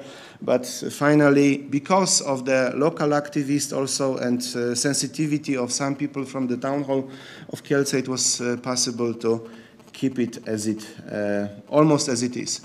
Concerning the public buildings, I think the best example of renovation was again, Katowice, this time Saucer, the very important sports center built in the turn of the 60s and 70s. This time there was no wish to demolish it, but the renovation was run in a quite, let's say, sensitive way towards the structure of this quite unique construction. And coming to the conclusion, I don't want to leave this story presenting that there used to be bad times, now we have the good times. Time is much more complicated, there are many ups and downs, and at the very end I would like to approach the few buildings by Tomasz Mańkowski, the architect of Krakow, who, like Krystyn Olszewski, was active abroad. We heard about the Singapore just before. Mańkowski was active in Baghdad and in Iraq, especially in the 70s, organizing a large-scale project for the housing development in Iraq that used to be a close ally to Poland. I want to point your attention to one of his projects, namely the Academy of Mining and Metallurgy in Krakow dormitories, the students' dormitories of the large-scale university, a kind of an MIT of Krakow. Maybe too much, but anyway, it's a very big school. In the 1960s, Mańkowski and his team, they designed a modern layout for development of this very housing unit. It still exists. Most of the buildings are in a quite well shape. They were thermo-isolated. Luckily, the colors were not changed. However, it is not the original structure anymore, and there were many interferences that might be seen as problematic, but anyway, it is still there. The urban layout, the space, more or less as it was in the 60s. However, there were also two buildings of the student canteens, this very one and this very one, and quite recently the university decided to change one of them into a new student center. It was quite funny because for the 100th anniversary of the school, they decided to build the brewery as an achievement, I don't know, scientific achievement of the Technical University. Anyway, this very new architecture that was not following the original shape was implemented to this very space. But it was not the end. There was also another such building that actually could place many various functions. It could be a gallery, it could be a service building for many functions. Unfortunately, it didn't happen. I took this photo in May this very year because of lack of urban planning, because of no protection of this very building. It was simply impossible to stop this demolition, which actually happened. The building do not exist anymore. What we have are the images. So thank you for your attention. I wanted to present various strategies dedicated to dealing with this very difficult architecture that Poles were used to live with, later on became hating it. But some new ideas, some new discourse was implemented in the last 10-15 years. Anyway, it was still not enough to make some strategical ideas and developments concerning this very architecture, even in the places like the city of Krakow. Thank you so very much.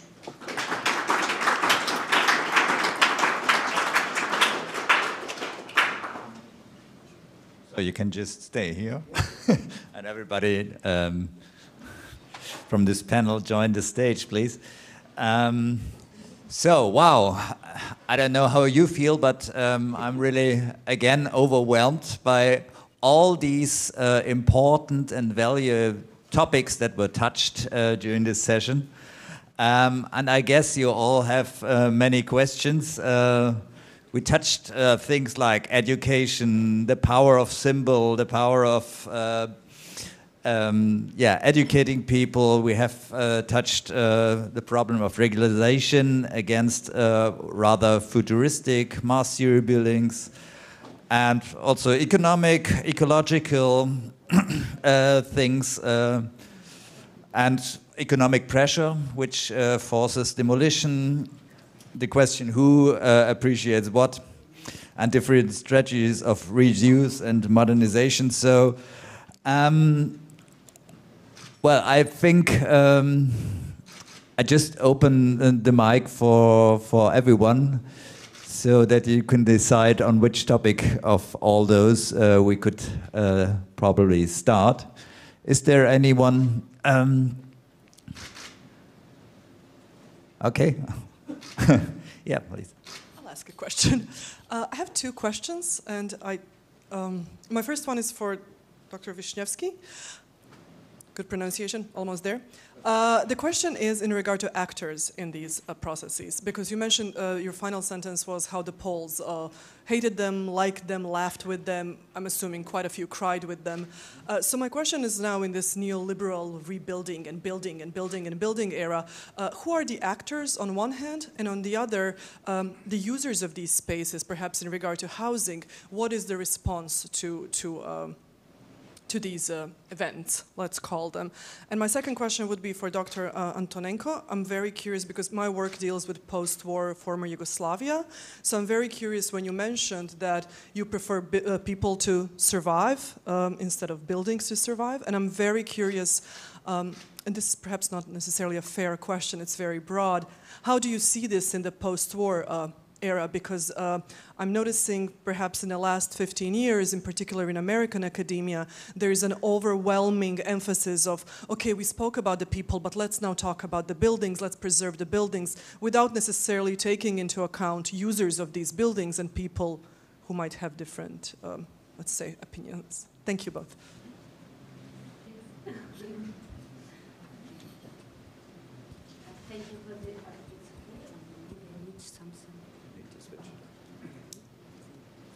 Thank you for your question.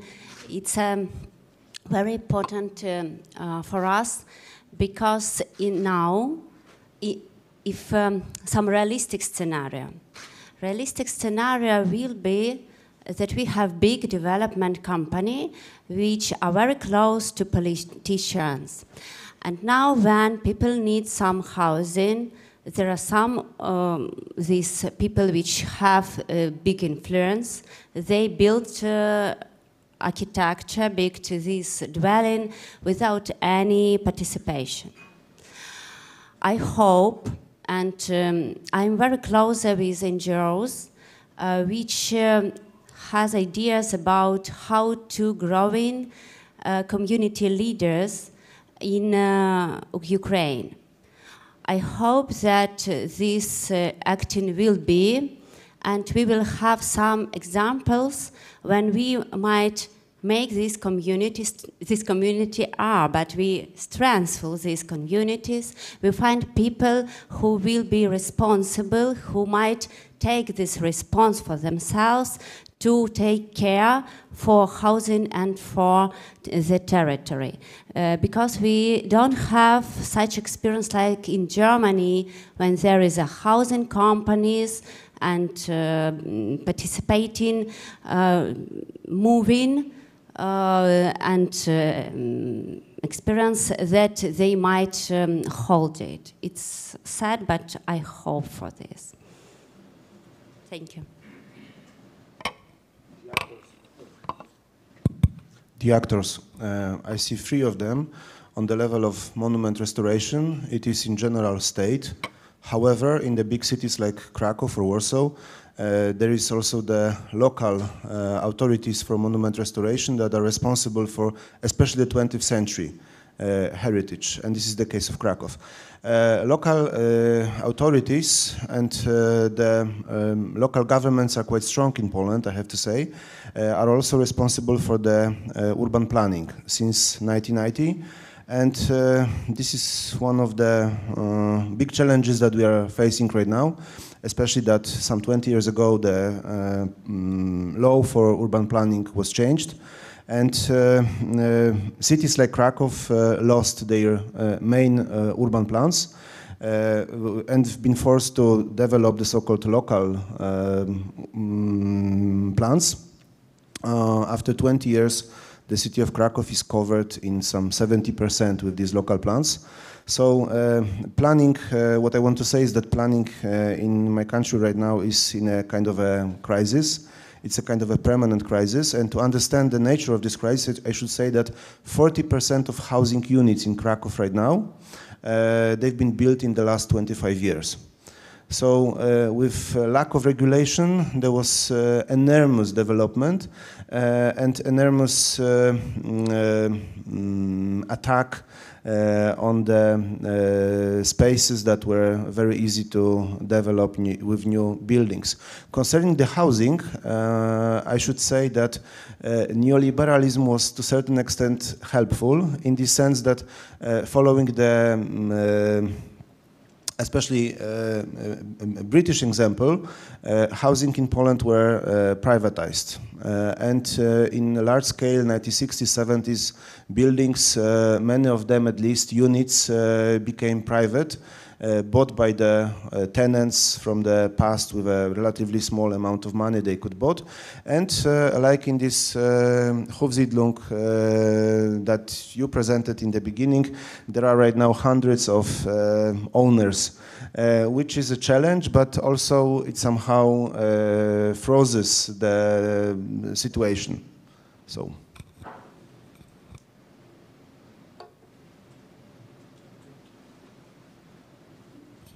I would like just to add something to Michał's lecture, because like during this panel the results for the competition for the Cracovia restoration or rebuilding were announced. So just the next chapter to the lecture, and yeah, we'll see if it will be rebuilt according to these plans.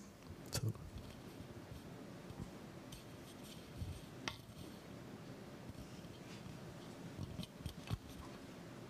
Thank you very much. I would like to go back to Małgorzata, to your beautiful example of these schools built there, and perhaps I just want to comment on it, that there was such an initiative also in Kingdom of Hungary in the beginning of 20th century, and then later in Czechoslovakia in 1928, because of this jubilee, decade of existing of the Republic. And my question would be if there was also a kind of, let's say, reformation of a school system behind it, or a kind of ideological turn in, let's say, like spreading the Polish culture or language in this kind of region. Thank you.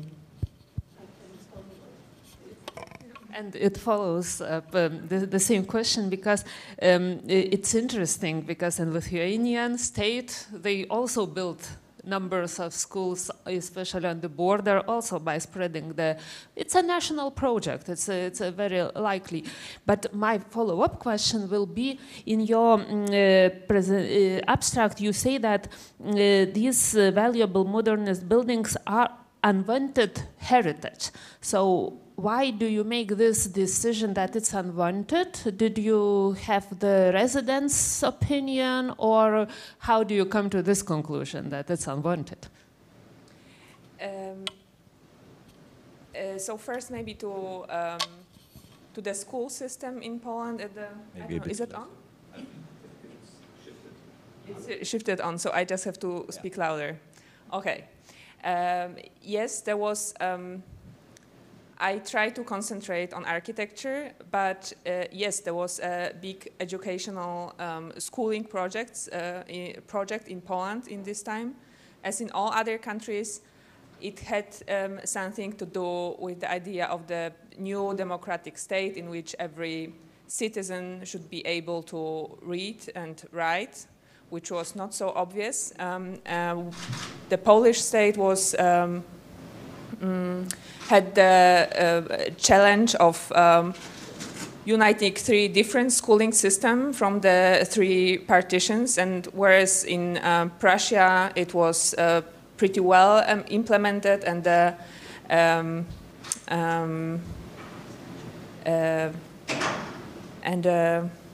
I'm lacking a word, but it's okay. And most of the children were going to school and had the chance for education. It was somewhat worse in Austria-Hungary Empire, but the Russian part of the partition, this area was definitely underdeveloped, and both Lithuania and Poland had to build really a lot of schools. So this project was only part of these were not all the schools that were built in this region in this time. There were some not Piłsudski schools built in Vilnius voivodeship at the same time, but there was also plenty of other schools in other regions. So yes, there was a huge reformation of education, and it was also changing within this time. I believe it. All children were supposed to have possibility of 7 years of education, but it was also changing, and the schools in the countryside areas were a little bit different and were not giving the same opportunities to the people as the schools in the cities. And to the abstract, I think I wanted to. No, I didn't get this feeling when being in Lithuania and seeing the schools, and also in the archives, everyone was very supportive. I had a little bit of stress going to the villages and how I will be able to explain why I'm taking pictures of the schools, but no. So it's I think I rewrote the abstract later, and it's still the older version. Unwanted in the sense that from what I know, Piłsudski is not beloved figure in Lithuania, and the institution carrying his name, I don't think it's the thing. What I experienced in the research is that the communities, and when I try to look for more informal information about the schools, there is a lot of sympathy towards the buildings themselves. Many of them were painted green later, and they go by green schools. There is one. There is a few schools that are green now, so they called green schools, and yeah, that's it. Is this also a question of form? Because when I thought, when I compared the different strategies of really big projects, like to build 100 schools or to build a whole city, then of course you have to deal with the question of design. And as for the schools, it was a functional layout, in a way modern, but also with some traditional elements, which is the complete opposite what we saw in Warsaw and Singapore. But first, maybe, did you find something, was there some kind of master plan, or was this Ministry for Religious Beliefs, is this an anonymous design, or? Yeah, that's, I was trying to say it in the presentation. I don't know the name of the author, but I hope, I still haven't done it, but I hope to reconstruct the team or the possible authors. It's, I think part of the sympathy is the fact that the schools are not, they don't have very foreign form in themselves, but they also,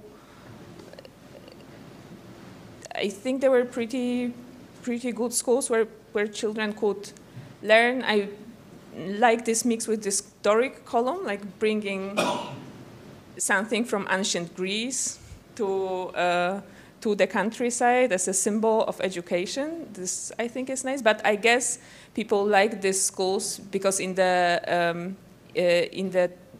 time, a lot of children were really dreaming of going to school and getting this opportunity.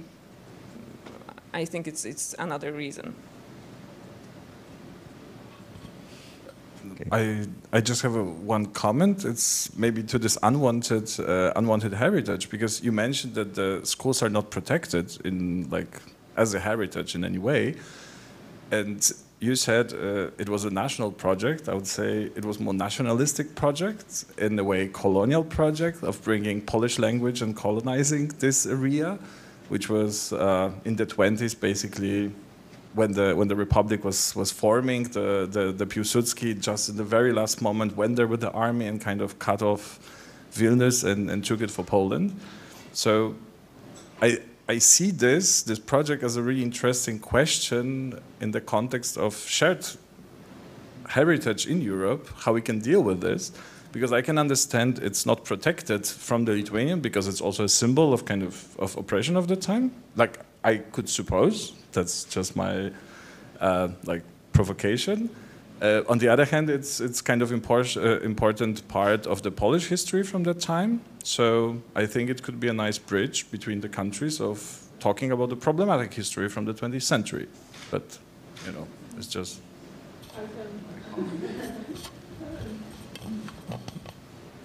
Yeah, it might sound very intriguing, but I don't like to support the speculation because I think it's more of an invented problem. I'm very much fascinated by this research, and I think it should be published also in Lithuania because it's not, it doesn't seem to be as deliberately unwanted or problematic from the political side. No, it's not neglected, but it's not protected as a cultural monument because of not recognition. People just don't remember it.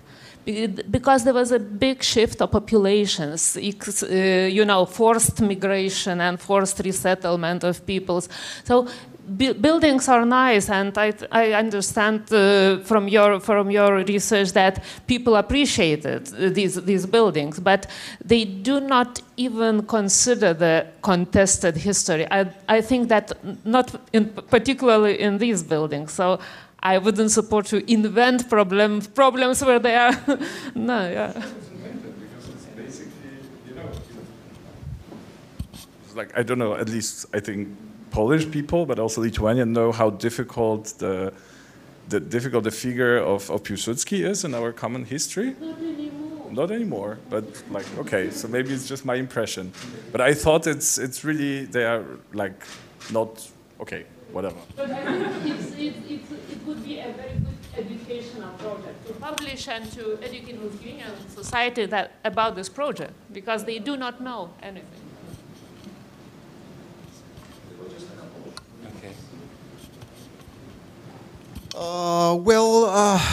I guess there are some problems about, not exactly about these buildings, but the region, the histories, or kind of these attitudes towards our common past.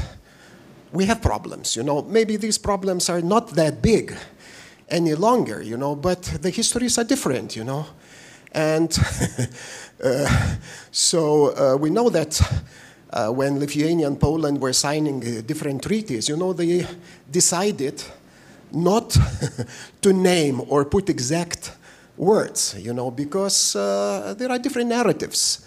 And there will be narratives. Maria perhaps haven't been very much involved in Vilnius region. I spent, during Soviet period, I spent 5 years while avoiding service in the Soviet army. I spent as a school teacher there, So I know a little bit, I think many things have changed, but there are. On a certain level, the problems are still there, Of course, culture and research is one of the ways, how can you solve them, and I don't, and I fully understand that, you know, nobody looked at you, you know, as a kind of foreign kind of enemy or whatever. But there are some contested things about Pilsudski, about General Zheligovsky, and it's quite natural. And you can compare it with some other European countries where you have different narratives. And I guess we should not be afraid any longer of these different stories, but they are. I would like to comment that in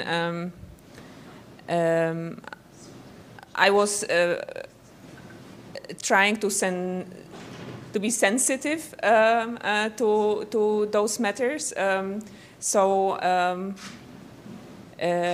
I read a book on history of Lithuania in Štavi very quickly, and it's and especially when it came to the languages taught at school, I think it was a big problem that reading and writing in Lithuanian was not supported by the Polish state, and vice versa. The Polish citizens that ended up in Lithuania in the interwar period, they had difficulties establishing Polish schools.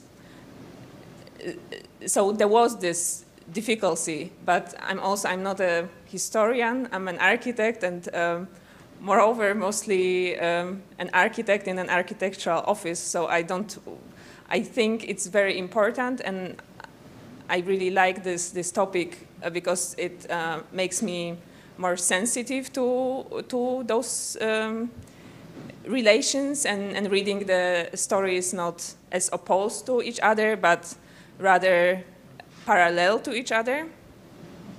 But in the end, I like to stick to the architecture, even though architecture is transporting ideas.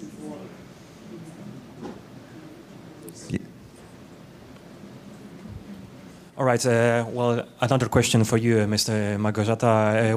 Don't worry. Our intention is not to grill you in life. We're just so much involved in your topic. I will leave the political aspect away because I'm interested with one detail of your presentation. I'm just curious because, you know, in my impression, you were so close to discovering the answer for your own question about the white column as a common element of every school you've been talking about. You've expressed your impression that it's so exotic in your way of thinking, of your way of perception, but can't you remember any time of Polish history when there were common and very typical inspiration with antiques? For example, a Polish-Lithuanian Commonwealth? Well, I think it's kind of obvious. Yes, it's been... Like, I think the columns were used in the buildings for education, but they were also part of the aristocratic villas in the countryside. That's correct. So it's also another level, and thank you, I didn't mention it in the, but it's very typical for the aristocratic villa, or like a little palace to be wooden and have these columns at the entrance. So it is obvious for us, for people that live in a former Polish Lithuanian Commonwealth. Yeah, so it's also giving the children the sense that every day they can go to like they're almost aristocrats every day.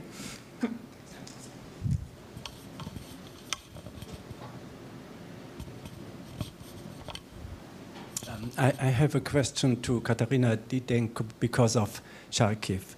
We learned today and the day before there are 6 criteria for World Heritage Sites. There are wonderful narratives. Kaunas is one of them, and others. And Brasilia found one of them. Tel Aviv found a narrative. Everywhere we have the narrative, but we do not yet have on the World Heritage list a World Heritage Site of the Soviet times in Eastern Europe.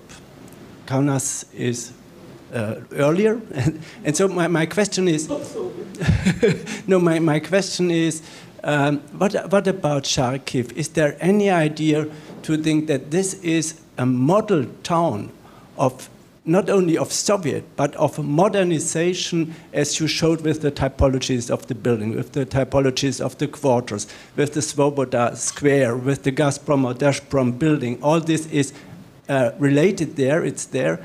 And is there any initiative to think about to nominate it maybe later, but to be prepared that this is, from my point of view, it is a common heritage of the world.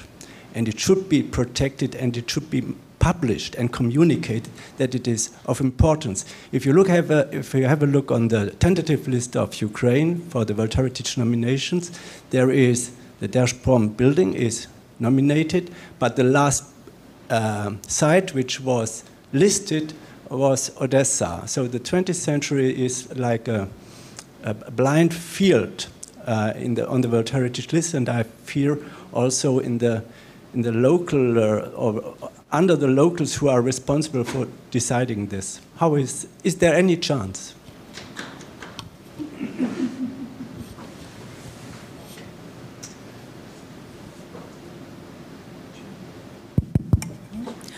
Okay, so I would like to look more, how to say, to give more spread look here on this question, or just a comment, because of course there are a lot of architecture, but I didn't show you what the result of some reconstruction of some of these buildings, because a lot of them are spoiled. It wasn't my task to show you these reconstructions of later years, after war years, and so on. But for example, our Gazprom, it was spoiled with reconstruction, with not appropriate approaches to the reconstruction. It's not easy to put it in the list. And we have a lot of such issues in Kharkiv, unfortunately. And we have problems with administrative sector, let's say, because we have a problem, a low level of culture of this administrative sector in Kharkiv and in Ukraine. But in different cities, it goes in different way. But in Kharkiv, we have this, and it's really a problem. What to do with this spoiled building? How to shift it? This situation, how to move this situation, how to, we can just document, yes, to describe how this building looked like in 20s, 30s, and maybe before these reconstructions.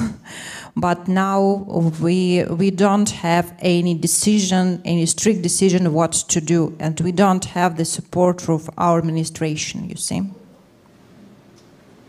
Yeah, that's a very big topic, of course, how to deal with all those war damages. Could it be a similar situation like in Skopje, that the international community helps to rebuild things, or discussing whether there's a Ukrainian identity behind these buildings? Could be. I think as you showed a lot of these social projects, and we know, since we also had this exhibition series about modernism in Ukraine, that the situation is very poor. So from a World Heritage perspective, probably the original substance would be a crucial factor. But on the other side, I think this would be really a perfect place where international solidarity could help to rebuild this really incredible structure. Because I personally, I was impressed by two cities, which one is Kharkiv and the other is Kaunas, when I went there, because there was so much incredible housing structures. Yeah, sure. I want to add, maybe you have a question why Gazprom was like only one monument.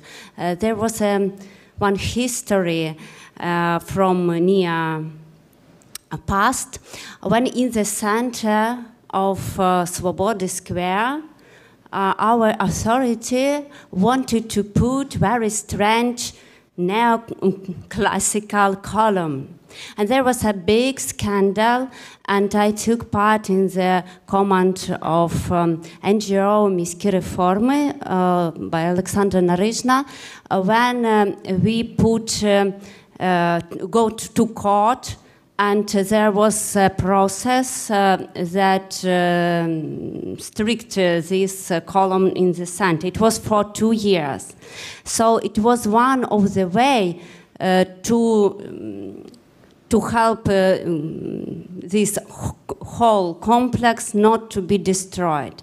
But the discussion that it's more right way to put not only buildings, not only square, Swobody Square, but the whole complexes, Zaderspromia, as we call them, and then there was several streets near the Deszpromia which need to be included. And we have some initiatives in Kharkiv, and former Kharkiv State National University of Civil Engineering and Architecture, which now it's a part of University of, how it's your name, economy, something, yeah? But they prepared the new plan, historical plan, and input there some rethink about the physical state of the buildings, and put there these buildings of 20s, 30s too. But of course, now it's very dangerous in Kharkiv, and we don't know what will be after the war, what will be destroying, what will be physically not destroyed, but rocket attacks, but because people don't live in these buildings, and they destroyed for this, no care for them. Yeah, but it's the really important idea for whole heritage to have this example, this site in UNESCO list. Thank you. If I may, yeah. So we should understand that this is very complicated process, and it is important who are the actors of this process. So this is the local authority, the state authority, and local community, and professional community.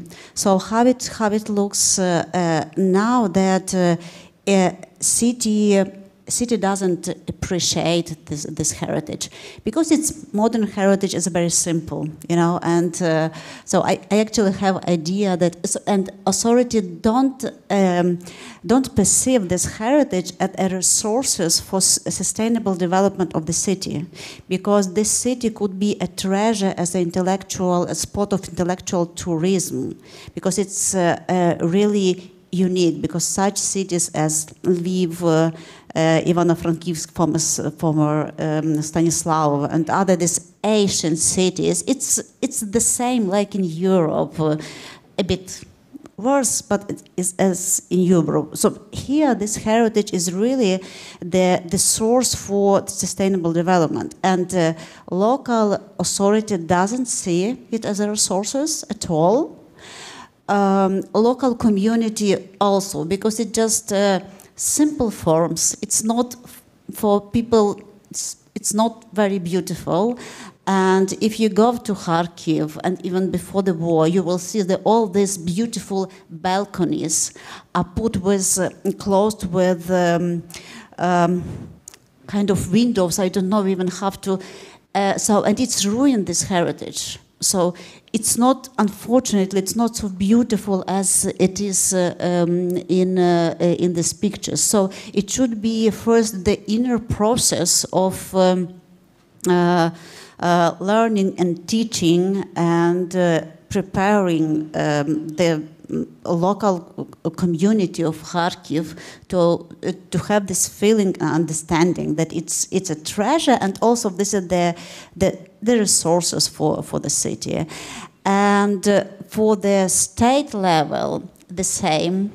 To be on the list in UNESCO list, it's very political issue. So, and the state authority and also the UNESCO authority, I would say, should work together. So it's a lot of things overlapped, and we have a lot to do ahead with this.